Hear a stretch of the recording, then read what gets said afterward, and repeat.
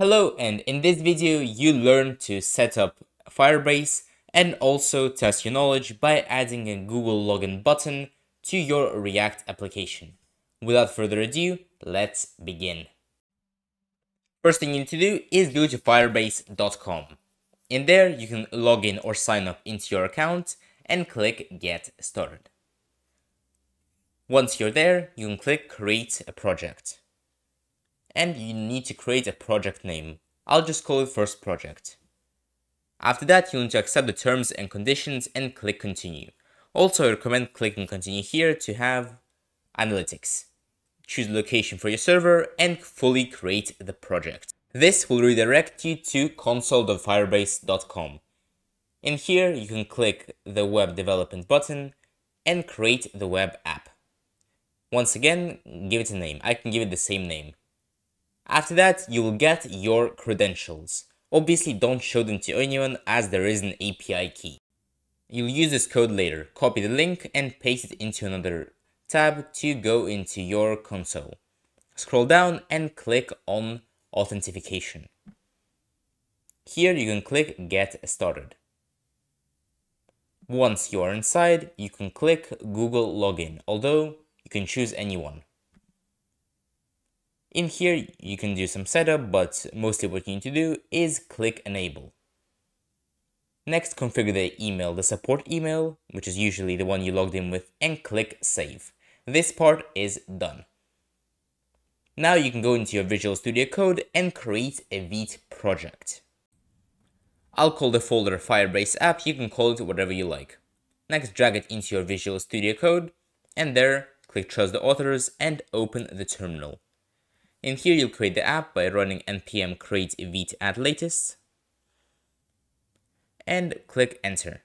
Click Y if you need to install Vite once again and click / enter, choose React, then JavaScript, and after that, you can run npm install Fireship to install all the dependencies and Firebase.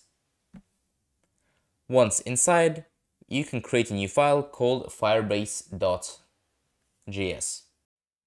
This file will contain most of our functionality. For this, we can go back to our browser into this file and copy the config and paste it all in here. We will need to make some minor changes. First of all, we do not need analytics for now, so we can remove them. Instead, we will need get auth to use authorization for the app. We can install it from firebase/auth. Also, you will need to change the bottom line, which will be get auth instead of get analytics. And we will also need to export all of this. So we can say export auth and app. Although, as you can see, auth isn't defined because we actually need to change the name of the variable. Next, we can go to source and app.jsx, where we'll be making our front-end functionality. We can remove everything inside the app function, that component, and remove most of the imports, except for the CSS. That doesn't mind us. And we can say import, and in here, sign up with popup, or sign in with popup rather. Next, we will also need Google Auth provider. After that, all we need to do is create a button with all the functionality. The function that is going to provide the functionality is going to be called handle Google login. It is going to be an arrow function, so nothing difficult. In here, we will need to do multiple things. First of all, make it async and say const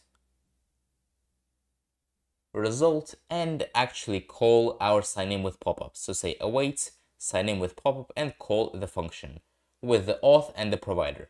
As you can see, we haven't made the provider yet, so we'll do that now.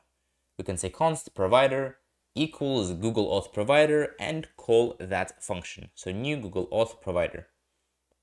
This is essentially all the functionality done. We can also make some console logs to check that everything has in fact worked correctly when the time is needed. So we can have a success message, for example, logged in successfully. It will not run if it fails. We will get an error otherwise. And we can also say const user, get ourselves the user. by saying result.user and console log that user. So we can simply get console log the user variable. And this is essentially everything in terms of code done. All we need to do is press onClick, then make the onClick with the handle login function, and give this button some text. So in my case, it's login with Google. Next, what we'll need to do is run the application. So run npm run dev in our terminal or command bar.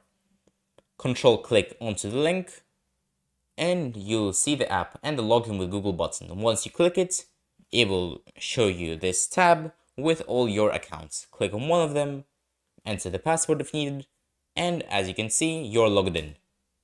Nothing will show up yet, but that isn't a problem. As you can see, there were no exactly errors, so everything works. You can also go to your Firebase to check if it worked. If you go to the Users tab, as you can see, the user has appeared. So yeah, we are completely done. As you can see, the user has been logged in with the correct date, so everything has worked. We haven't added any other UI, but this was simply a technical video. If you like the video, please like and subscribe. Thank you.